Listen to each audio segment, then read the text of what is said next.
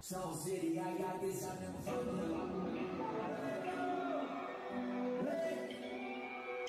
Let's go. Let's go.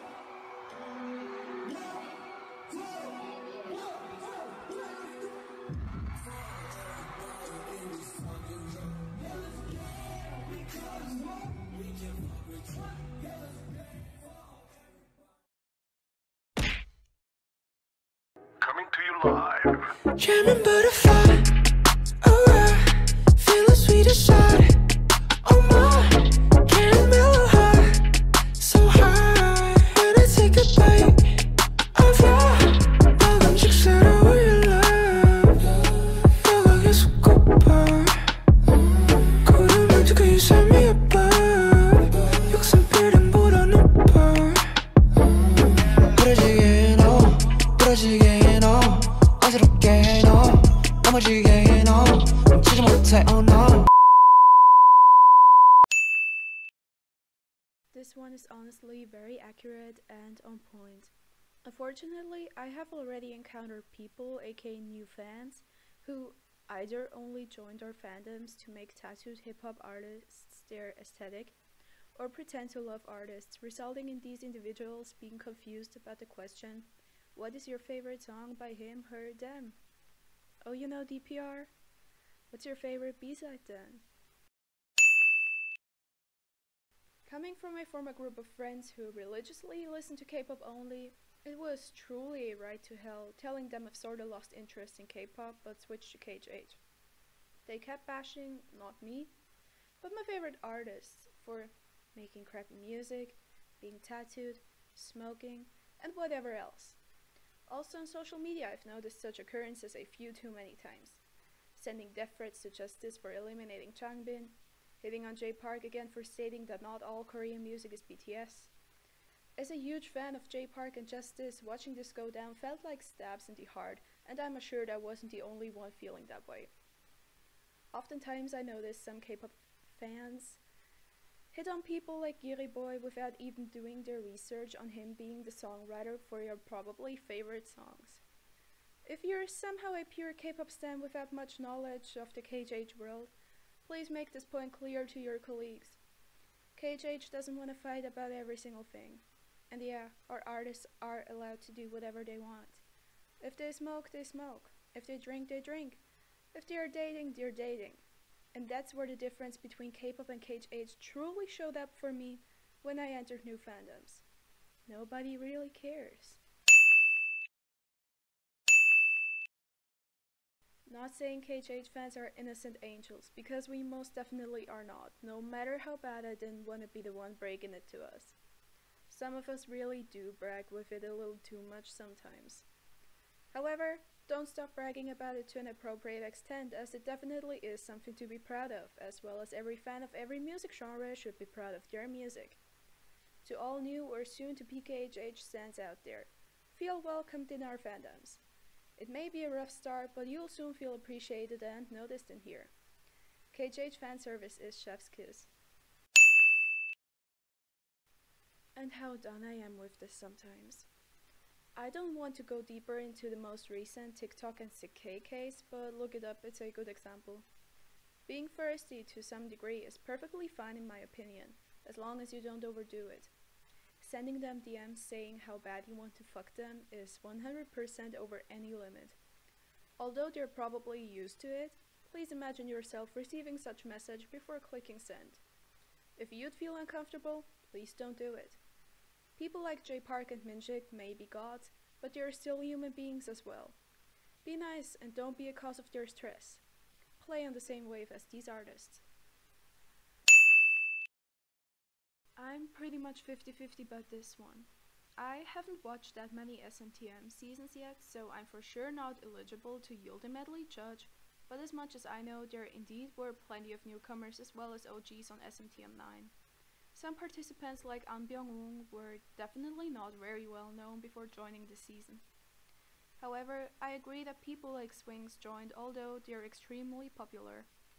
Yet, we don't know the reasons behind it either. I'm fine with everybody taking part for actually showing their talent instead of chasing clout. Here I'm also 50-50 to be honest.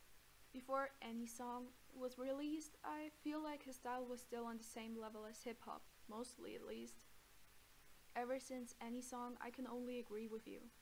I love his songs, don't get me wrong, but they have no doubt become more mainstream. That's not a bad thing in my eyes, that's just a fact or preference. Especially any song in Summer Hate sounded more like pop music, but I can't deny Summer Hate was one of my favorite songs till November. This time I'm 100% on your side. I've already seen people enjoying songs we've shown them until the moment they realized the lyrics weren't completely clean and the artists were free to smoke, go on livestream whenever, reply to fans, drink and be tattooed. Just because majority of that is either prohibited or just hidden very well in K-pop doesn't mean KH artists need to stick to those guidelines. Being in the Korean music scene does not equal being a K-pop idol. For instance, let's pretend some KH artist lights a cigarette in an Instagram story. Don't view the story as the one of a K-pop idol, but as one of a friend or acquaintance. You probably wouldn't try to correct your friends every step, or at least your friend would dump you pretty soon if you didn't let them live their life. Behave the same way towards artists, please. In case they see such responses like, "Oh my god, why are you smoking? Is your company allowing you that, and why do you show it off?" I bet it could bother them too. By the way, this is a legitimate comment I've seen during a live stream already. In the end, it's not your lungs, it's not your liver, it's not your life. Please respect that. I don't have much to say apart from the fact that I fully agree. I can really imagine him singing an anime intro or do rock music in general. Hun, I love you lots, but I really can't agree with this. Prove me wrong if this is incorrect, of course, but personally, I have always heard people talk about AOMG more than any other label. I agree with you mentioning people don't really give some artists under AOMG the recognition they deserve. Elo. But even as for Elo, I don't think I've seen people not having heard his name at least once. Of course it could be more, but at least Elo has 104,000 fans at the moment. Ugly Duck has 136k. That bitch that keeps reposting my stories in which I scoff laugh. Only Davida is really underrated with 57k fans. Stand the entire AOMG gang. So now we're at the exact contrast of our previous statement. For this one I apparently agree more, yet still not completely. Whenever I mention higher music to people who have minimal knowledge of any Korean music scene, they usually recognize higher music, but just usually don't really know their artists except for J and CK. This situation with AOMG is pretty much the equivalent. People seem to know about AOMG and hopefully even artists like Lehigh, Simon Dominic and Gray, but not really any songs by them. AOMG also seems to look more confusing to newcomers than higher. Y'all should stand AOMG and higher for clear skin. It's even obvious with Lil Boy already, although it's been like a month since SMTM9 ended. Majority of people prayed for him to win and supported him unconditionally during his finals on show, while now that it's over he pretty much lost plenty of so-called fans again. He now might be well known, but I believe an actual fan base will grow as soon as he releases new music, and those few fans that stayed after SMTM or had been there before will most likely share his music more.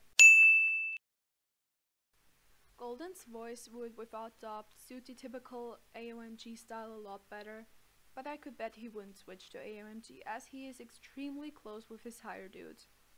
J Park must have seen something in his voice that appeals to higher, otherwise he wouldn't have invited him to join higher. I honestly couldn't be happier he's finally receiving attention.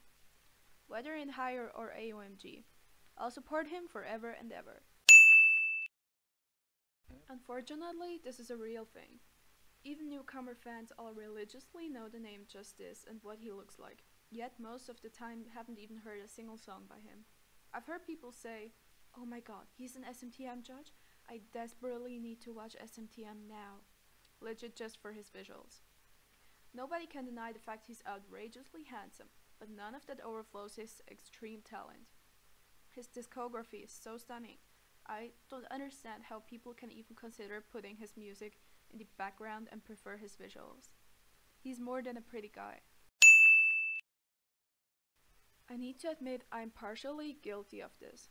I never hated him, neither did I hate him on SMTM, and I've known him beforehand. However, it felt strange to see someone actually that successful on a show for more underrated artists. Or at least that's what the show is supposed to be. Swings really proved himself and his rap skills last year. I really want to hope people see him as the talented rapper he is. Among my KHH friends and closest communities, members were bashing on Swings a whole lot, and I literally just jumped onto the bandwagon without a second thought. While actually watching each episode each week, my brain finally clicked and questioned why I'm hating on someone I actually like. He's been an amazing participant on Show Me the Money, and he should definitely be seen as such. Swings was a valid part of SMTM 9. I agree. This is my opinion, and I don't care whether it's unpopular or not. It just needed to be here. I love Kid Millie with all my heart. Please thank him for his existence. By the way, when I said blow up my Kid Millie video, I didn't mean y'all should let it flop. Let's avoid misunderstandings, please. Blow it up, please. 땀을 흘려 난 더 누구 그리라면 안 봐. She's coming on